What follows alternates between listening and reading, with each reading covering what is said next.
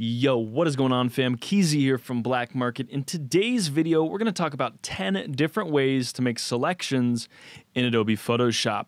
Dog, man, I'm just sitting with the dog, Snoop lying. Why you lying, man? I'm just like... Number 1, the Select Subject tool. So the Select Subject tool is amazing. It basically automatically cuts out the background from pretty much any portrait shot.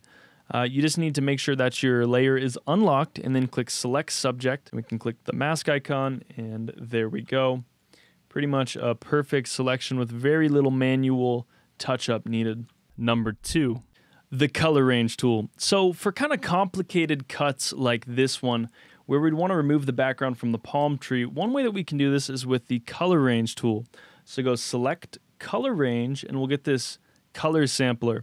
We can just click the background color and we get pretty much an instant selection of our tree without the background. As you adjust the fuzziness, it increases or decreases essentially the sensitivity of the selection. You can also shift click to add to the selection and alt click to remove from the selection. Once you're satisfied with your selection, you can click OK, and there you go. Number 3, selection from layer. So in the case that you already have a PNG image with a transparent background and you want to make a selection of your layer, you can Control or Command click the thumbnail to get a selection of the layer bounds. Number 4, channels. So channels are a super underrated way to make selections. Basically, you can use channels, just click and find the channel that is most similar to the selection you'd like to make, where black is transparent and white is your object. Next, duplicate that channel onto its own layer. Click Control M on the keyboard to open up a curves adjustment, and then adjust the curve to adjust your selection. So remember, black areas are transparent and white is our selection. So something like this looks good. When you're happy with the curves adjustment, you can Control or Command click the thumbnail of the channel to actually generate the selection. Next, I will click this Create Mask icon, add the layer mask, and there we have it. Our snowflakes are completely selected and we can change the background color to whatever we want. Number 5, the Blend If tool. So the Blend If tool is definitely a super underrated, maybe not very well known way to make selections in Photoshop, but it's arguably one of the best for making complex selections of plastic, glass, or other transparent items. So to do this, we're going to double click on the right hand side of the layer. This will bring up the layer style dialog, and we can drag from the left hand side to the middle and then alt click the handle to smooth out our selection. And we just want to make sure that we have a nice transparent background here with still a good bit of contrast. I'm happy with that. Next, we're going to duplicate this layer, right click, clear layer style. This is going to reset it back to default. Then we will convert our Blend If layer to a smart object, and then Control or Command click the thumbnail to generate a selection of it. We can then use that selection as a layer mask by clicking the layer mask icon, and then manually paint in areas of our image here that got cut off with that selection technique. Number 6, selections from shapes. It's basically just what it sounds like. You draw out a shape in the shape of your object that you'd like to select. So I'm just going to use the circle shape here and just draw out around the wall. Then I'm going to go Command T and holding Control, just drag the corners into place until I'm happy with my shape. And you can tweak this to your heart's desire.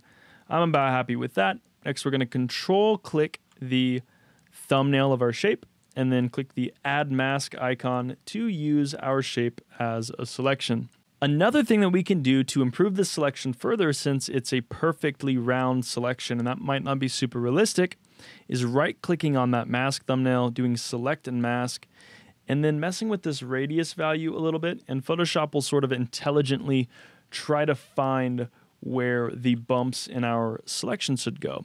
So I'm going to increase the feather a bit, and then increase the contrast a bit, and just kind of play with the smart radius value, and maybe decrease the feather a bit, and just kind of mess with it until I'm happy with that selection. I think that looks good, and there we go. Number 7, The pen tool. So there are a ton of automatic selection techniques and tools and stuff in Photoshop that make the pen tool less needed than it once was. However, it is still arguably the best way to make accurate hard surface selections in Photoshop. So what we're going to do is just press P on the keyboard to activate the pen tool, then click, drag, click our point, click again, hold Alt to tweak our curve a bit there, click, drag, click, and then just sort of go around the object, clicking, and we can hold Control to adjust a point, Alt to drag a handle, and then we can also click on a point and hold Alt to smooth out the curve. Kind of just go around the object. If we Alt click on a point, it will allow us to make a sharper curve on the next one without assuming what kind of angle we want. So I'm just going to make that selection there. Click here again with Control, move it. Clicking Control, moving these around, zooming in, and then just going around the object bit by bit. So sometimes this will happen where we will click and then we'll get this weird kind of curve. In a case like this, you just hold Alt and drag the handle back to where it belongs. Click add another point, holding Control, drag that. And it's really just like this. It's a manual process, and it gives you really full control over the selection that you create. With my Uncle Snoop and we pimpin'. Listen, green screen behind me, ice cream when it was 06. I was like 17 with niggas. Want a red bean. Once you've made your selection with the pen tool, you just right click and then do make selection. I'm going to feather it 0 pixels, click enter, and there we go. If we get an inverted selection, just Control I on the keyboard to flip the mask. If you'd like us to cover the pen tool in more detail because it really is worthy of its own video, let us know in the comments. There's a lot of other videos about the pen tool, but we might make one anyway. I don't know. Number 8, the quick select tool. To use the quick select tool, you just drag around the background and then you can hold Alt to subtract from your selection and sort of refine it a bit further. Number 9, the Magic Wand tool. So the Magic Wand tool is a good tool for certain things, specifically high contrast objects in your images. So for example, on this image of this yellow jacket, we'd be able to click and get a pretty decent selection. To get more of this in range, we could either increase our sample size to something like 101 average, or increase our tolerance. In this case, I'm going to do both.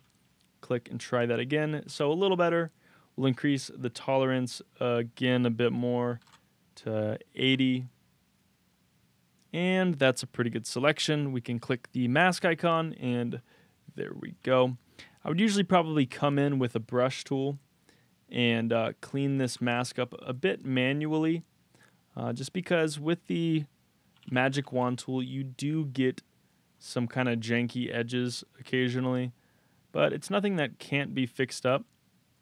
And number 10, the Polygonal Lasso tool. So the Polygonal Lasso tool is a great way to make quick selections of objects that don't require too much detail. So for a door like this, we could just use the Polygonal Lasso tool, click around, and make the selection of our door. And when we're done with it, hold Control and click again to get our selection.